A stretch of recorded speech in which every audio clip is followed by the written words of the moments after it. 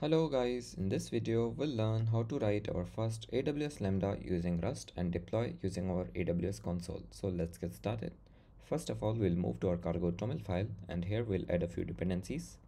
First of all, we need is Lambda HTTP with latest version, and then we need Tokyo with version as latest and features as macros, and then we'll build our project. So once our dependencies are added, we'll move to our main and here we'll go to our first Lambda and then serve it.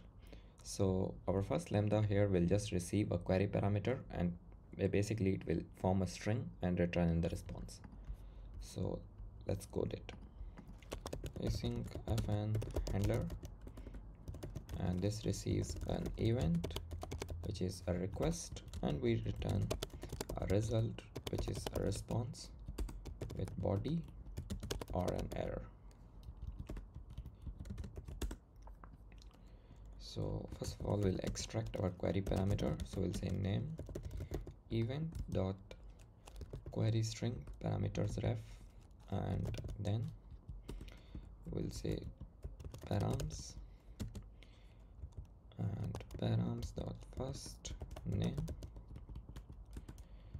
unwrap, or if we don't have any query parameter, then we'll default to semicolon. And once we have this, we'll extract the ID. So we'll say event dot lambda context dot request ID, and then we'll form a message. So we'll just say format hello and name your request ID is, and here we'll pass our ID. So then we'll form a response. So we'll just say response builder and status as 200, okay, header as content type, and we'll just say, let's say application slash text, body as message dot into, and map error, we'll just say, let's say box new, and unwrap, and then we'll just return okay of response. So this is how our first Lambda looks like, nice and clean. Now let's go ahead and serve this. So we'll just say async Tokyo man, and here we'll just say run service fun and pass our handler dot await, and in the result we'll just say unit or error. So make sure you use all the imports from Lambda HTTP as we just used, and now we'll build it and then we'll zip it. So go to your terminal and make sure first of all you install this package which is cargo lambda. So if you are using a Mac, you can use Homebrew or any other package manager, and in Windows also you can use any package manager to install cargo lambda. So once you have cargo lambda, you can just do cargo lambda build in release and ARM64. So just press enter. So once your lambda is built completely, we'll go ahead and in the terminal we'll just say ls and cd to target, ls cd to lambda, ls and cd to your project name. For me it's Rust backyard, and then ls you will see this bootstrap, so clear, and then we'll just do zip and the name of your zip file. So let's say I want to name it as dummy.zip, and we'll just say bootstrap. And now if you do ls, as you can see, you already have your zip file here. Now let's move to our AWS console and we'll create our function there and use the zip file.